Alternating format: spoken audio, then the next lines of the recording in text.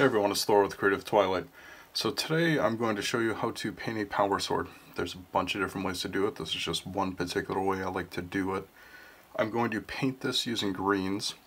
You can use any colors you like. What I'm going to try to teach you here is the technique. So the colors can change as you need. What I'm going to start off by doing is putting down a base coat of Goblin Green. This is a Vallejo color that I like a lot. And this is going to serve as basically the mid-tone on here. So I'm just going to go ahead and lay down a thin coat. This will take a few since I'm going over black. And so just put this down. Like I said, I'll do a couple of thin coats just to get it nice and even. So that's pretty much good enough to start with. So I'm going to let that dry, get the second coat on there, and then I'll come back once we're ready to actually do some blending on here. Alright, so I've got the base coat on here. It's on there pretty good. It's not perfect, but since I'm going to be doing a lot of blending over it, I don't need perfection anyway because it's all going to kind of blend out in the end. So the next step is I'm going to go up a color. So I'm going to use this Library Green, another Vallejo color. It's very vibrant, as you can see. So what I'm going to do is blend this up a bit. It's tricky blending up colors, but for this it works easier if you have a good base coat to do this color over, because it's so finicky that doing this over black would just be nearly impossible. So just kind of loading up my brush, getting a thin layer on here. Oh, I somehow got a big hair on my brush. And what I'm going to do is start somewhere around here and pull up.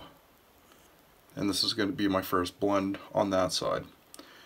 What I'm going to do is the reverse on the other side of the blade. This is what gives it that really cool look. So I'm just going to do the same thing, only I'm going to come to the other side and go in the opposite direction and pull down. So that's the first blend, or the first layer. Basically it's just glazing colors over here very thinly. So now that I've got the first layer on there, I'm going to keep doing this. Alright, so now for just doing more of the same, just to build it up so I can get it to that brightness of the color undiluted. So I'm going to start a little lower, just do another thin layer up, come to the other side, do the same thing and pull it down. When you're doing thin layers like this, it tends to dry pretty quickly. So you can kind of come back in and keep working it. The trick though is to make sure that it's fully dry first, because if you come in while it's still wet, what you'll end up doing is lifting that layer of paint and creating this terrible spot that's hard to deal with. So just making sure this is dry. I'm also kind of trying to adjust the camera. I'm trying a different setup here so that I can do this painting without my camera being in the way. Hopefully it's working for you all. So I come back in, again more of this Library Green just to brighten up the color. It's not going to get a whole lot brighter over this base coat that I've got on here of the Goblin Green, and that's fine. Like I said, I wanted a good similar color to work this bright color off of, so you're not going to see a huge difference here. And again, kind of show you what the brush looks like if blending is kind of new to you. You can see there's really not much on there, and that's what you want, is just these thin layers if you want it nice and smooth.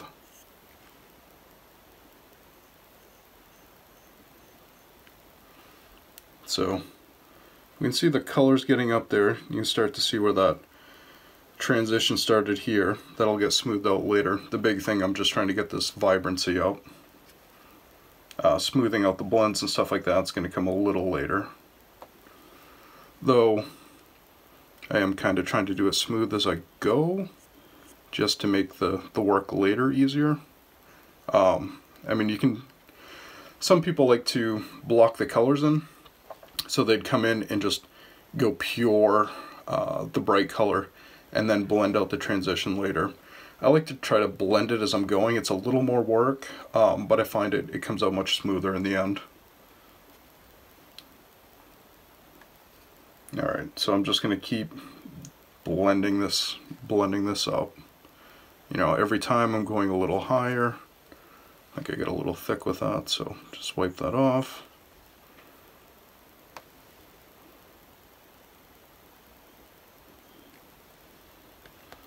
You can see that it's starting to come together here. Again, just building these layers up more and more. Bright colors are hard to blend over darker colors. It's easier to blend a color darker to bring it down. So this is definitely going to be the lengthier process here. Once we start getting darker, it goes a little better. See over here, I kind of messed up my transition, so what I do is I just wipe my brush off and kind of come up a little higher and pull it down to kind of smooth that out.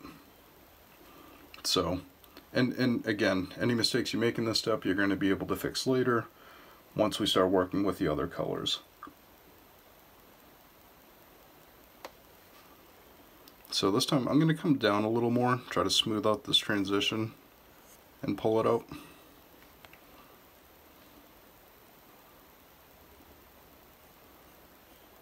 Do the same thing on the other side, come up higher, try to smooth that out. Sorry, get the camera better focused again. This camera's at an odd angle, it's hard for me to see while I'm doing the work. Eventually I'd like to have a better setup, so we'll see. So in the meantime, alright, let's come back to this.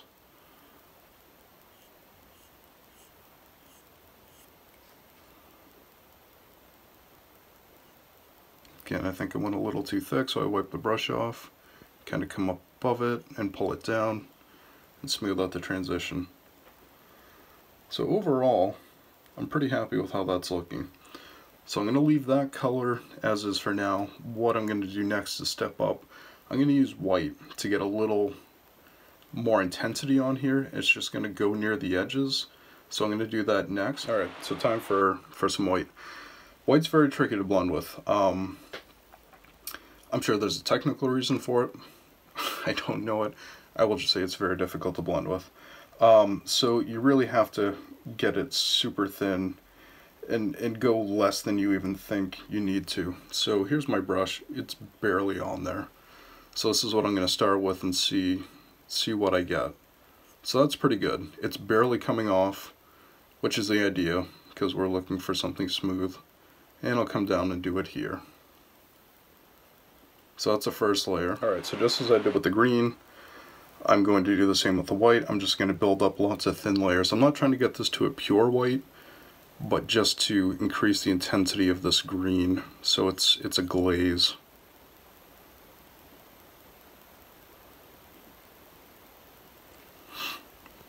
You can see how it's getting to a very, very vibrant green, which is exactly what I want.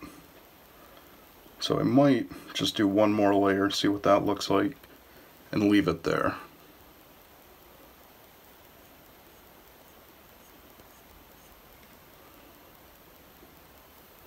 Again, every time you do this, you kind of go further away, because basically you're kind of creating a layer. So you might start down here, then you come here, then you come here, so forth and so on. So you're creating these transitions, and you can smooth them out later if they're not perfect. So I think that white is pretty much what I'm looking for. Again, I'm not trying to get into a pure white, so I'm going to call that good. So from here, what I'm going to do is start blending down and working on the darker areas. So the first thing I'm going to do is start blending that white out a little bit with the library green I was using, just to smooth that transition out. So I'm just getting a very thin amount of library green on here. That's totally not in focus, that's fine. And I'm just going to come up here somewhere around the transition and then just kind of pull down. I'm going to wipe the excess off, kind of come up a little more and pull down.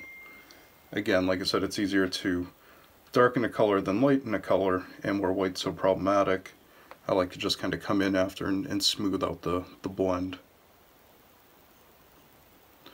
And where I stop here, this is going to get smoothed out as I do the darker color next as well. So you can see that things are smoothing out. So I'm just going to do another thin layer like that. Oh, actually this side is still wet, so I'm not going to touch that. Come over here. Sometimes I like to just wipe the excess off on my finger, and then pull this down. Now I've kind of blended out a little too much and messed up the transition, so I'll go back into the white, get a thin layer, and try to pull that back up. So the thing with blending is you do a lot of back and forth, because oftentimes as you fix one thing, you mess something else up. It's the reason a lot of people tend to stay away from it. It does take some patience, but with some practice, it's not too big of a deal. And I don't need things completely perfect on here anyway. You know, if you're doing something for the table, it's fine. You know, you don't need everything completely smooth. You know, it's going to look good from a distance. So I'm just grabbing some more Livery Green and just trying to smooth out that white a bit. And I'm going to come back to this side, smooth that down. It's looking a lot better. Alright, so from here, I think what I'm going to do is work on the next step of going into an even darker green. So we're going to transition down here. I'm going to have to smooth these blends out and then go to the next darker color. So that's what's up next. Alright, so now I need to smooth out the Livery Green. So I'm going to go back to my Goblin Green, which is the base coat we laid down, and just smooth out this transition here. So I'm just going to come up to it and pull it down. Go to this side, same thing, grab where the transition is, and do a thin glaze. So the other thing with this in blending in general is where you start your brush, it's going to have the least amount of paint. Where you end is going to have the most. So that's why I start up here, because I want the least amount of paint because I'm trying to smooth it out, and it's going to deposit the most down here where I need it. So that's why you're kind of working the direction that you're working. It's one of those things that once I learned made a huge difference, because if you don't know that and you're trying to blend, you can often be counterproductive and blend the wrong way. So it's once you get that direction right, it all kind of falls into place. So I'm going to come up here, do another layer, again just trying to smooth this transition out.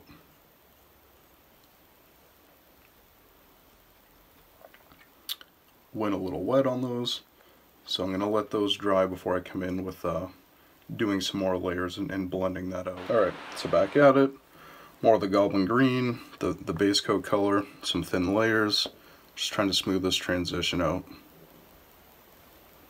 I know it's not terribly exciting, but this is the process. You can do this quicker if you're not trying to get it as smooth and you go a little thicker with your layers or your glazes. I'm just trying to do this nice and smooth, just to show you what it looks like when you put a little time into it. So I normally wouldn't put in quite this much time for something like this unless it were a special character, but hey, it's a tutorial, and figure you can all hopefully enjoy the process here. So that's still wet up there, so I'm just going to come back here. Just keep blending this out. It's just about there. The other side's still wet, so I'll keep working this side.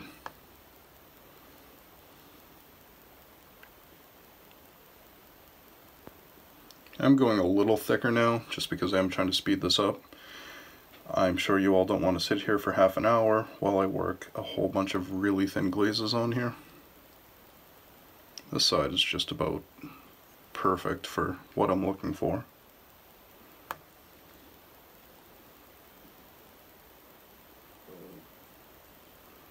Almost got this side. You can see there's still being a little difficult in here. So just keep doing it and doing it until you're happy with it.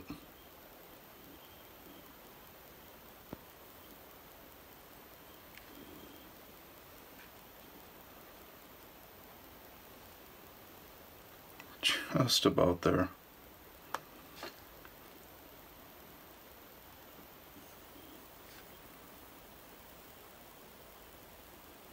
Okay. So I think for the sake of this demonstration, I'm going to call this good. So I'm going to let that dry, come in with the final darker green that I'm going to use, and take it from there. Okay, so the final color I'm going to use is also Vallejo color. It's Sick Green. So it's not a very dark green, but considering going from white down, I don't need something that's drastically dark. So again, it's just more of the same, just building these layers up. So I'm going to come in here, go about here, and lay down a thin layer of this Sick Green. Go to the other side, do the same thing. And you can see this transitional effect to give that strong contrast. So I want a little wet, so I'm going to let that dry, come back, and then just keep building these layers up. Alright, so just more of the Sick Green. I'm blending out this Goblin Green down to this darker color. So like I did before, I'm just going to keep moving it around to smooth everything out. And I won't need many layers of this because again, it's easier to darken a color. Once you start getting down to these tones, the blends work really well with minimal effort.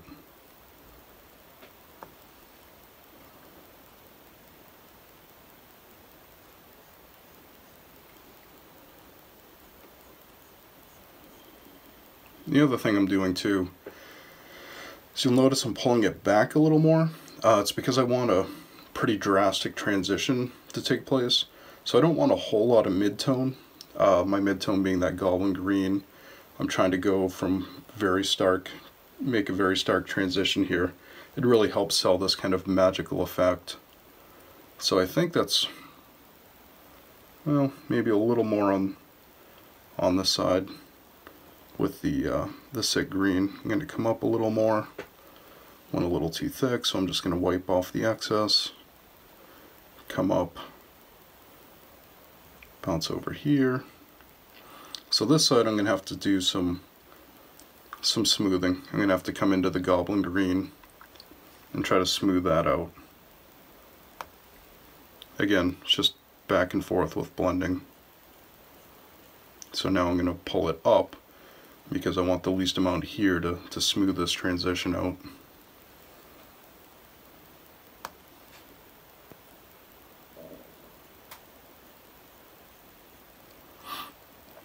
Over here we're looking pretty good, but just to smooth things out, I'll still do the same thing here.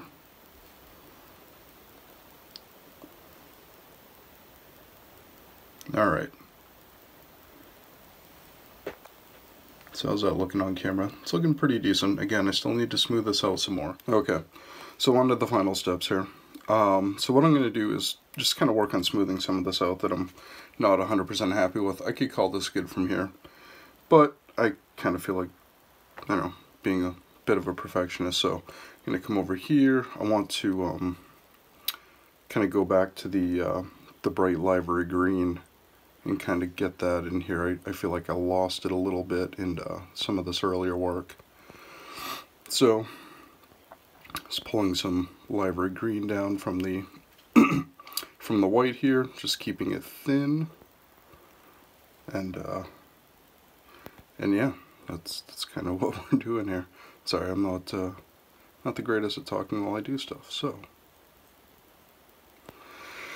and the other thing you can do, kind of while it's still wet, is just a little bit of wet blending, really.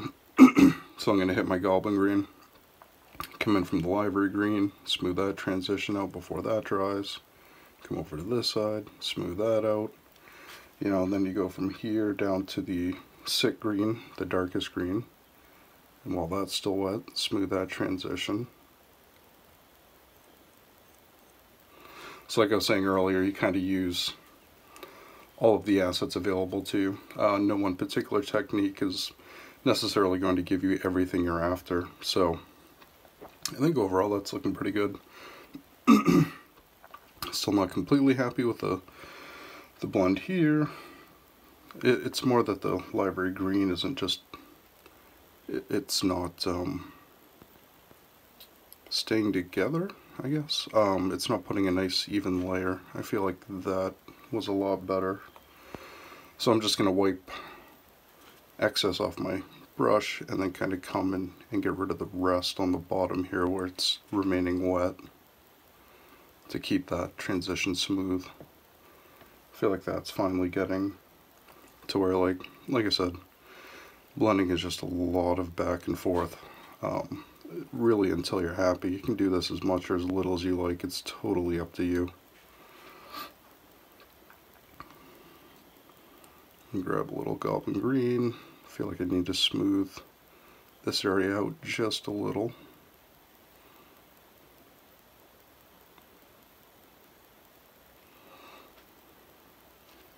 Okay.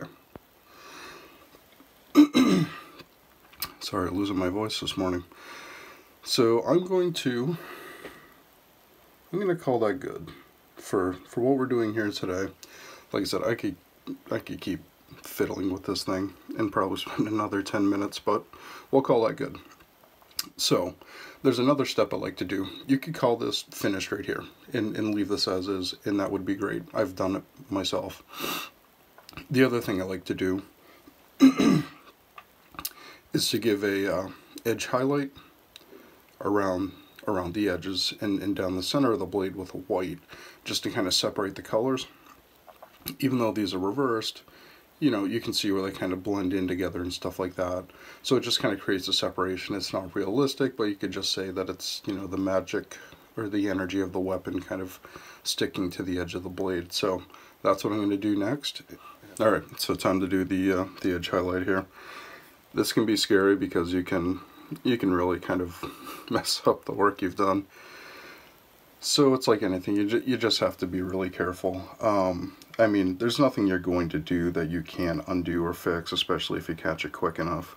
That being said, you want to be careful.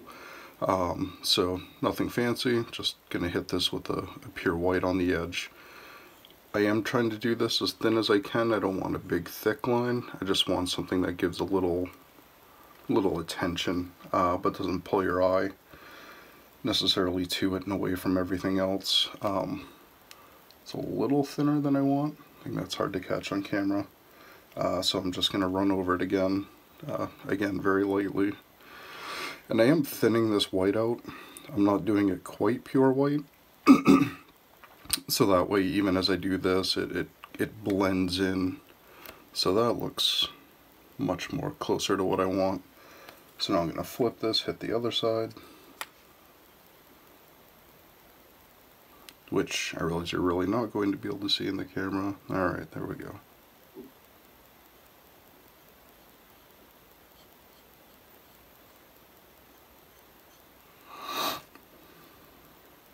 So I've got that. It's a little uneven in here, so I'm just going to let that dry a minute and then come in and do another layer. Since again I'm keeping it thin.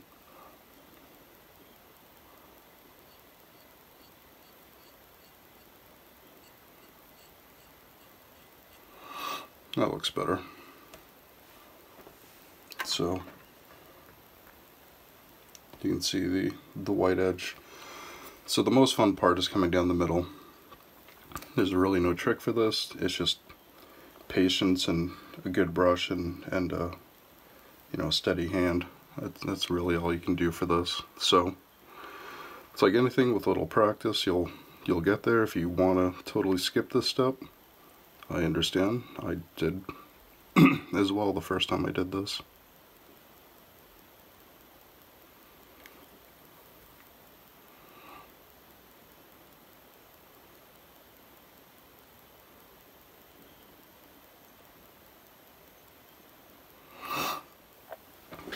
I have a bad habit of using like a sketching motion when I paint, which you probably picked up on, which I should probably break myself of, because it would probably work better if I just drew a straight line down, but we all have our quirks, I guess.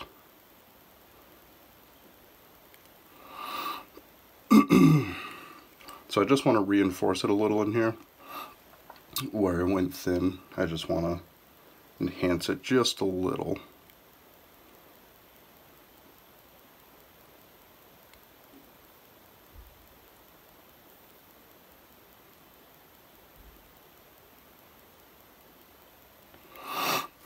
I just want to flip it and catch this other edge a bit. Oop. There's the... I'd have one slip. It went a little kind of bled onto the the sick green, which isn't a big deal because it was the darker color, so it's the easiest to fix, and it wasn't right there on a blend. So I'm just going to take some sick green, come in and sort of thin that back out.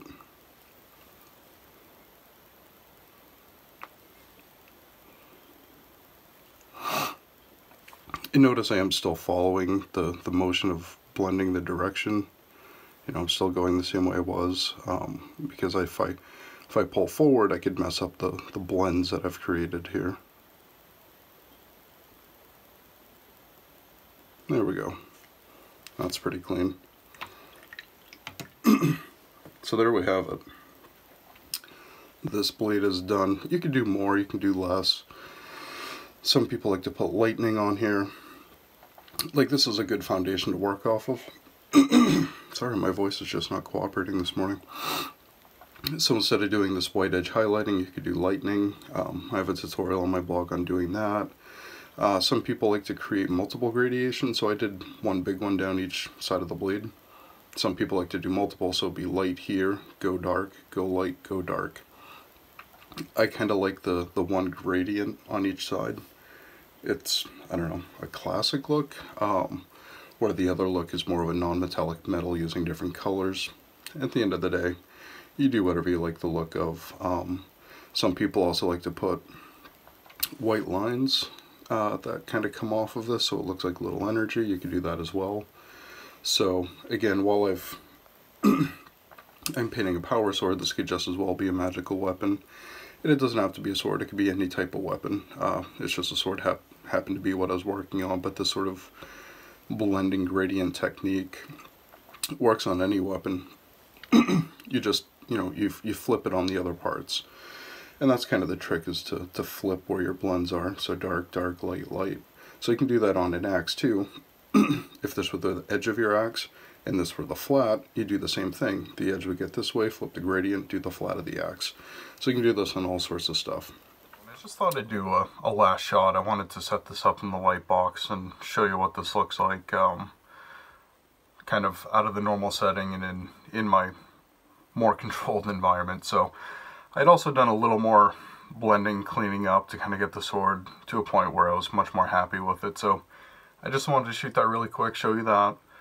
These pictures will be on the blog, as well as the step-by-step directions through the whole thing. So if you want the still pictures and stuff, you can get those as well. Hope you enjoyed it, and I'll catch you all later.